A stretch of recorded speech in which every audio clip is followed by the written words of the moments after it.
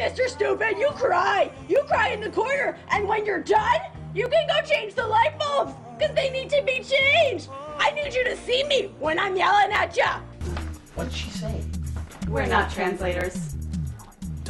Why is everything so desolate? Dark. Depressing.